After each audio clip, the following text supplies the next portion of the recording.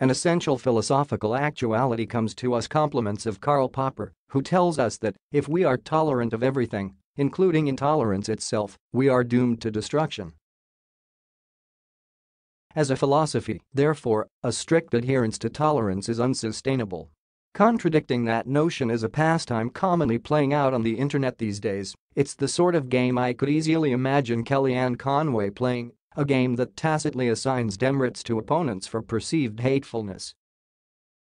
It goes in principle like this: the debate belongs not to who has the best point, but who is the least hateful in how they say it. Thus comparisons are riddled, Kellyanne-like, with false equivalencies. They're intended to communicate that the real crimes in all activities between Trumpers and anti-Trumpers are committed by the participants who are, in language particularly, the most hateful. In other words, hateful speech is the actual crime, and actual hate crime is merely in the eye of the beholder. And if you are just as hateful in your speech as your opponent, then the debate is a tie and nobody wins. Well, I call rubbish, or its more potent vulgar equivalent. We do not have time to temper our language or the volume of our invective when dealing with proponents of Donald Trump, and we particularly don't have to do it in order to be right or virtuous.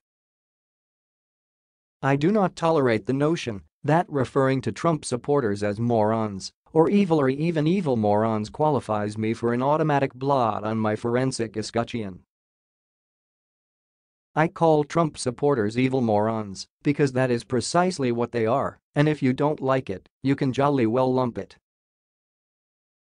There is simply too much at stake in the world right now, so much so that we can no longer afford the luxury of polite tolerance.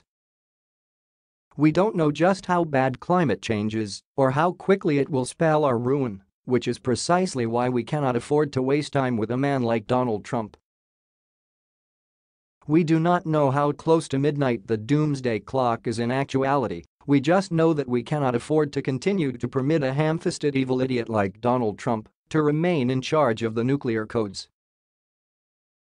We very well may survive Donald Trump as a species, even if we continue to tolerate him and his followers.